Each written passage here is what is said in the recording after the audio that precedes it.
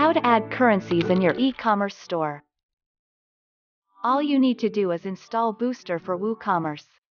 Booster provides you endless customization opportunities. So, let's get started. Let's learn how to add currencies in your e-commerce store with Booster Plus. Head to Plugins. Go to Settings of Booster Plus for WooCommerce. Or you can just go to WooCommerce and click on Booster Settings. Click on Prices and Currencies. Now click on the setting of Currencies.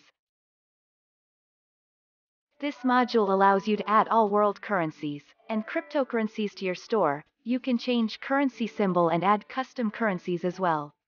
Remember to always check the Enable module. Now you will see all currencies along with their symbol. You can edit symbol of any currency. You can also hide currency symbols.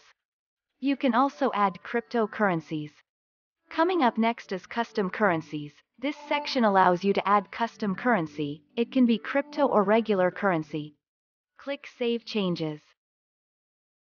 Now all you have to do is go to WooCommerce settings.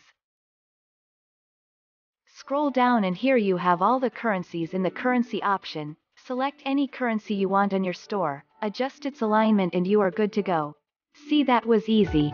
Thanks for watching our video. Visit the link mentioned below. Please subscribe to our channel and ring the notification bell icon.